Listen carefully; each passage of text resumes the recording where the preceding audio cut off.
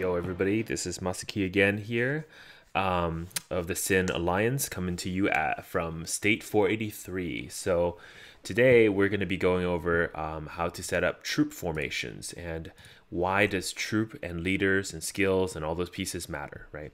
So this is really a great guide for those people who are still wondering why certain people like leaders will tell you send Eva or Sarge as your leaders for when you join a rally and trap, or send maybe Ghost or Tesla as your leader for when you're sending for like a capital clash or bunkers or fortress fights, etc. Right. So the first thing we kind of want to talk about is with all the heroes, you first want to understand every single hero has skills, right? So for example, let's say take a look at Maddie, right? Maddie's a great hero because if you click over to stats and click over to military, these are the benefits that matter when Maddie is being used as one of the generals to, let's say, lead a rally or attack, right? What does that mean? So obviously the first stat here, march capacity, adds just more to your total march. Having Maddie in the group will give you a little bit more march, and every hero will have their own separate number, right? So usually it correlates with your rank. The second things that matters is usually every one of these heroes will boost their own respective troop type. Maddie boosts riders, attack and defense, pretty standard stuff, right? The third thing, these are unique for all the heroes, for example, things like settlement, troop, attack. Because Maddie has this skill, she's actually really great for defense, because this means in a settlement, right, her troops will attack for a little bit more damage than other heroes. So you do want to use her for defense. And also the fourth skill here, you see rally, troop, attack, 15%. This means that if she is the rally lead, right? So inside a rally for a rally lead, she will add 15% more to the actual rally for attack. The rest of the stuff, rider health and lethality, that's just, again, more boosts for the actual riders class, okay? What we're going to talk about mostly is these skills over here. You see Maddie has 3 skills: pipe bomb, girl's best friend, that's Frank, and then of course bio dart. Each one of them boosts the military in some form. Most of these skills in this game are kind of worthless. So right off the bat, you can see the best skill that Maddie has is girl's best friend because it increases troop damage by 25%. The rest of the stuff doesn't really matter. There are some things that maybe trigger on special things, like 18% chance to deal critical damage, right? Or 20% chance to do something. Most of these things don't matter, okay? So what happens inside a rally? So I'm going to throw up a rally right now so I can show you what happens, okay? So let's say I'm just going to rally this fiend. I've actually talked to my alliance, so they're going to join the rally and then show you what happens. So let's say I have a pre-existing march, right? So whatever that is, I'm going to march this fiend, okay? And let me go ask everyone to join up. Okay, so people are going to start joining the rally, and I'll show you what happens. So the first thing you would notice is that there's something called rally benefits, right? So if you click this rally benefit, you're going to see, for example, how many troops in the rally, how many total capacity, right? Some of these leader benefits are basically what I'm adding because I'm the rally leader to the actual entire rally. So everybody gets these buffs, and these buffs are total between my heroes, my hero gears, my chief gear, my chief badges. Everything kind of adds up and tallies over here, okay? The first thing you'll notice is that rally leaders, all 9 skills, 3 per hero, will all be active. So you can see all 9 of my skills are active. What you'll also see is this rally member section here. This is what we're talking about when we say send the right troops. As an example, Galahad here, right? He sent Sarge as his leader. What that's going to do for the rally is he's going to add 25% troop damage to the rally. Okay, Noe sent Maddie as the leader, and so Maddie's going to use her first skill, which is just the pipe bomb, which does something, but it's pretty much dismissible. It's not really that useful, right?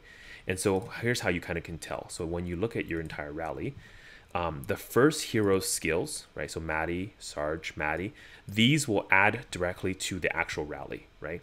So whatever hero you put as first, that's your leader. And that leader's first skill is what actually adds to the rally. In addition, only 4 skills will actually be added to the rally. So more than 4, it doesn't matter. As for example, Daisy sent Jeb in here, but I'm pretty sure Jeb's skill doesn't even show up on this rally here.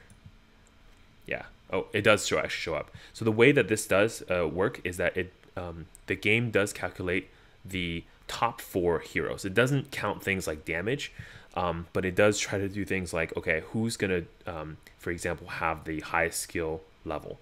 So whenever rally leaders say, hey, join my rally, put Sarge in there, that's what they're saying, because Sarge is going to add 25%. So between Galahad and Jobits here, we're going to have 50% extra damage. Daisy, by sending Jeb, really is just giving us some 30% damage gain. It's not really anything. It's pretty, you can by and large ignore it. Same thing with Noise here, right? So in general, when you join a rally, you do want to send heroes like Sarge or Eva, for example, if we need more attack.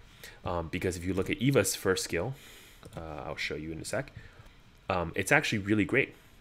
Because Eva's first skill is just like Sarge, adds damage. Let me go over to actually the military side, right? So it does 25% damage add. But here's the thing. Eva, if you are sending as a rally leader, has a second skill called Whittle Bite. This increases her trap effect, which is her first skill, by 124%. So this actually boosts this skill by quite a bit. So that's why Eva is a great rally leader when you send for extra attacks, right? So let's talk a little bit about why we send Tesla for example, things like PvP, and why we send Eva for PvE. So in PvE, you do want to stack as much troop damage as possible. That's just, again, you do more damage, you kill more zombies, and usually you get a higher score. What do I mean by PvE? Mostly trap, right? So when you run trap for your alliance, you do want to send Eva or Sarge as your, when you join a rally, as the rally heroes. If you are leading a rally, it doesn't matter, use your best 3. So what I always do is I use Eva, Maddie, and probably Nicola for the best troop boosts, right? Now, why do we send Ghost or Nicola for when we do things like Capital Clash or bunkers? The reason is because if you look at Nicola's first skill, this boosts troop health by 25%. This is really great because what this will do is it will allow your troops to live longer.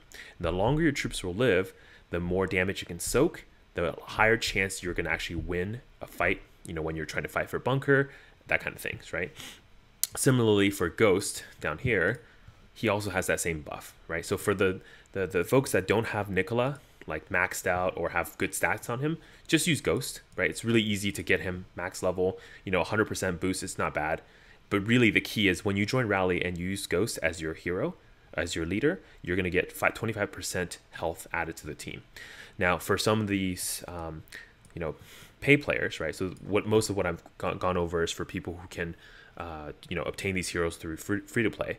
But for pay players, Lucky, as an example, is a really great rally joiner as well. And the reason is because her bear gives the whole troop damage reduction.